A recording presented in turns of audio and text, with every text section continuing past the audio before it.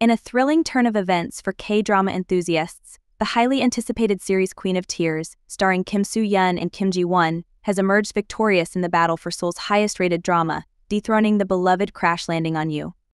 The captivating storyline of Queen of Tears follows the journey of two individuals from vastly different backgrounds who find themselves entangled in a tumultuous love affair amidst the backdrop of Seoul's bustling streets. With its compelling narrative, dynamic characters, and stellar performances from its lead actors, the series has captured the hearts of viewers across the city and beyond.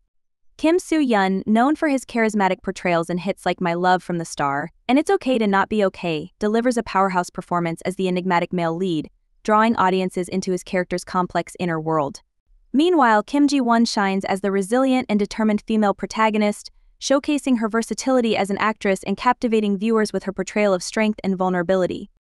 As Queen of Tears continues to captivate audiences with its gripping storyline and poignant moments, it has surpassed the ratings achieved by Crash Landing on You, the beloved drama that previously held the title of Seoul's highest-rated series.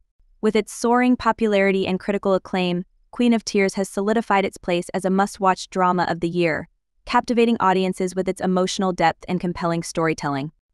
With Kim Soo-hyun and Kim Ji-won leading the charge, Queen of Tears has proven itself to be a true gem in Seoul's drama landscape, solidifying its status as a modern classic in the world of K-dramas.